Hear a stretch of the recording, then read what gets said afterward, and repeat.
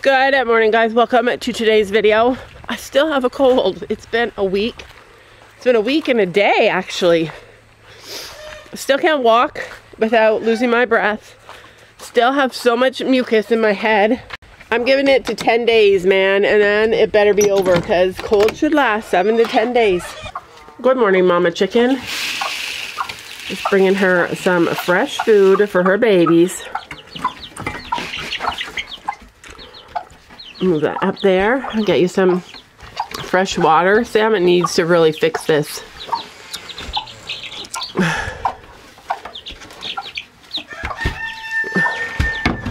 Sam, if you're watching this, you really need to fix this. Screw it to the wall so that they can perch. Poor little things. Sometimes I like to just come out and watch these chickens. They're not friendly because little Miss Mia, or Maya, whatever you want to call her, their mama, actually she's not even their mama. She didn't even make them. She just hatched them. But she makes them not friendly. But they're going to be super cute. I'm excited about them. My favorite part of having chickens used to be collecting the eggs. Now it's my least favorite thing to do because we have so many eggs. Let's see. Do you have eggs under you? Yes. Look at that.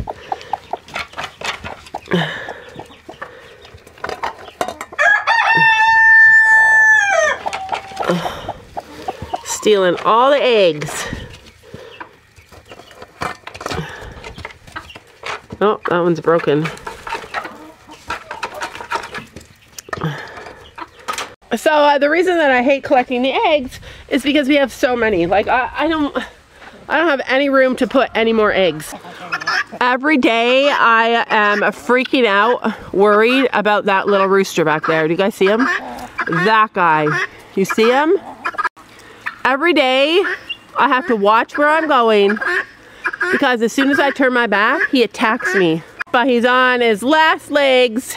This is the weekend and then we're gonna go to a big chicken sale and we're gonna take him and see if somebody buys him. I don't even care if he goes for free, as long as he goes. She's so cute. I'm just taking out water to the chicken coop to fill their bucket. I thought I'd sit here for a second and see if anybody wants a drink of it first, but they're like, no, we're good. I've literally become the water lady. He's literally over there growling to himself. I think he has Alzheimer's disease. You're leaving, buddy. You're leaving the farm. You're gonna go find some new ladies of your own. What do you think of that? Over there, I don't know if you guys can see, the ducks are swimming in the bucket that I filled up for them. And sadly, 2 of our ducks are going to the sale as well. We're going to a big chicken sale, hopefully it's big, and we're taking a few of our birds just to get rid of them. 2 of our beloved ducks, and I feel so bad about it. Our ducks literally live together as a little flock. They are all good together, even though we have 3 boys, they never fight. They don't abuse the girl. They're like best friends. They're like family. And this weekend, we're gonna take 2 of them away. Unfortunately, I do know that as they grow, the likelihood of them never fighting and them being kind to the 1 girl that we have is gonna increase. With any luck, we can buy some more female call ducks at the sale and be set up for spring. But our big goal is to get rid of the animals that we can't have, that we can't keep, which is usually roosters and boy ducks. Dude, chill. Why you gotta be so noisy? I saw some of the craziest comments ever this week, you guys. And I don't know how to understand it. Like, I understand people just trying to be mean and lying and making up stuff to be mean and hurtful. But what's really confusing is when I show something so specifically and then people kindly tell me the opposite of what I've showed. So like, for example, someone messaged me and said like, you are doing a terrible job giving the animals water. Like, obviously the pigs are not getting enough water because our pig tipped his water one time. And it's just funny to me because I literally have shown me, even though we have automatic waterers on our property, I've shown myself placing water buckets strategically all around our farm to make sure that our pigs always have the opportunity to have fresh, clean water. I go out 3 times a day and do waters for the pig. And they each have a full pool that I fill every other day, so that if they don't want to drink from their fresh water buckets, they can go to the pool and drink from that. But people see me not having enough water, or I saw a comment that said, you don't have enough time for an emu. All I do in my life, I hardly even ever leave the farm, is go around and take care of my animals. All I do every single day is spend time with my animals. I don't know what people think farmers do with their animals, but I can guarantee you, rarely do they spend as much time with their animals as we do. In fact, you can tell that we spend a lot of time with our animals by the way our animals interact with us. Most farmers don't have turkeys and chickens that come and sit on their lap and hang out with them and surround them and love them. Most farmers don't have pigs that run to them squealing because they're so excited to see them. So to me, those are all good indications that we do have a lot of time to spend with our animals. I noticed that Storm is missing a bell boot. That one's broken. This one's not. Okay, he's all fixed. But honestly, like, it's so good to see comments like that, and it's so good to see people say stuff like that, because when people say absolutely such untruths, you can't even feel bad. Like, you can't even feel bad. You can't take it personally. You can't, like, if someone said something that was like, if somebody criticized you for something that you already felt bad about, or that you already felt like you were falling short in, then you would definitely feel bad. And then they would probably feel vindicated that they made you feel bad if that's what their intentions are. But when people say crazy stuff, you can't even feel bad. You can't even feel bad. I can't feel bad that I go around and spend so much time with my animals. I can't feel bad that I spend so much time giving them water, and I even show it. Like, saying that we don't, or that I don't, how am I supposed to feel bad about that? If you want me to feel bad about it, think of something way better, man, because making up a lie and then wanting me to feel bad about it is just, it can't happen. It really teaches you about the kind of people that you give your energy to. But anyways, I don't want to talk about all that. That's just dumb. But what I wanted to tell you guys about was Sophie's riding lesson last night. So super fun.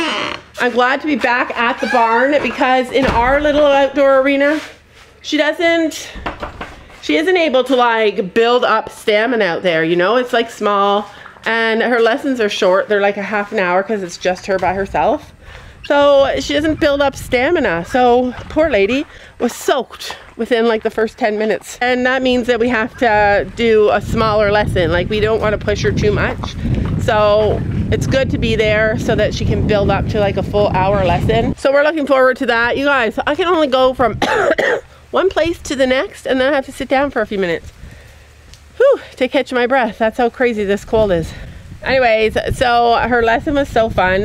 One thing we don't know about Lady, like I was saying yesterday, we don't know, like, can she jump? She can't jump. She's a big, heavy-footed horse, so it's not natural for her. So Sophie wants to really like start practicing the jumping. She's had her for a few months. We've been going so slow. We haven't been doing really any jumping, just some cross rails, maybe like 4 times. And last night when she went there, that's all she did was some cross rails at the end of her lesson. And it was a shorter lesson because we're still building her up, but she is showing cross rails, so we wanted to practice cross rails. So we practiced cross rails, and at first it was like she like stumbled over a couple of jumps, she plowed through a couple of jumps, like she genuinely doesn't understand. And that's, don't even come for me. Once Lady knows what Sophie wants from her, she does it. Like, she's amazing. Like, I love that horse, but she doesn't get the jumping yet. She just doesn't get it. So through the course of her doing these little tiny jumps, she only did like maybe 6 little jumps. And through the course of her doing these jumps, she literally, you could see the light bulb go off. So it wasn't like the light bulb didn't go off and then all of a sudden she was this great jumper. No, because she's still like learning, and these are cross rails, so she doesn't really have to jump to get over them because she's so tall. But she finally started to try and like lift herself up over the jump instead of plowing through them. And even though it's something so small and something so minor, it's such a huge win for us because it's the beginning of the start. Like it's the beginning of her figuring out how to jump. And the other thing that I want is that the thing with Lady is that she's not a jumping horse. She was never a jumping horse. She wasn't even a riding horse. She was a cart horse. She pulled a cart, and when you pull a cart, you use an entirely different set of muscles. You don't push from behind. Everything is different for a cart horse. Everything. And so we're taking this cart horse, and many people have done this before us, and we're trying to turn her into a hunter. Will she ever be an amazing hunter? Probably not. Will she ever be an okay hunter for Sophie to just go to schooling shows and stuff on? Probably. And we're really excited about the process, and we're excited about documenting the process so that when she is better, we can look back and be like, yeah, remember when Lady used to just plow through the jumps? And the problem with all of that, even though it's fun for us in the world, is that a lot of people out there will see that moment in time where Lady's plowing through the jumps, and they will only see the bad stuff. They'll see that her back end, she doesn't engage her back end at all, very little yet, that her back end is weaker than the front end because she was a cart horse and all her power came from the front. They'll see all those things and they'll just judge her and say unkind, mean things. But I just want to tell you guys that it doesn't matter. It doesn't matter when people take judgments from a snapshot in time. What matters is the whole journey and the whole process, and that's a huge thing. It's huge. Like I want to document it and I want to share it because I want you all to know, or anybody who's interested, or anybody who's struggling with this, to know that it truly doesn't matter where you are right this second. It's the whole journey that matters. And one day, Lady and Sophie are going to be hunters, and they're going to look normal. She's going to look normal going around that ring. And it's just a process, and it's a slow process because we take 2 steps forward, and then we end up going back a step. Right now, Sophie's practicing with Lady to slow her down because she likes to go, and that's going to be a long process. We know, we did it with Finn, and that's okay. It's the process that matters. It's the journey that counts, and it's how you act within your journey. It's having grace and kindness, letting the journey unfold in the way that God intends for it to happen. If everybody just were planted here on this earth already perfect, none of us would be here. There would be no journey. Anyway, I just wanted to share Sophie's riding with you last night and talk about that. So, what did you think? She's actually starting to, like, she doesn't know how to jump. Let go of the bit before you do that. Or hold the bit, that works. Thank you. She's like, I'm so itchy. She was sweating like crazy. Interesting enough, so she's never jumped before. She doesn't understand the jumping. She just hops over the poles, like she just steps over them. And what happened tonight? She tripped over them all. Yeah. And then she jumped over them all. And then she learned to jump. She's like, I'm not touching those again. Yeah, so her jump is not professional by any means, but she jumps it. Yeah, she's getting it. She's actually getting it. Don't you know that you're beautiful? Just the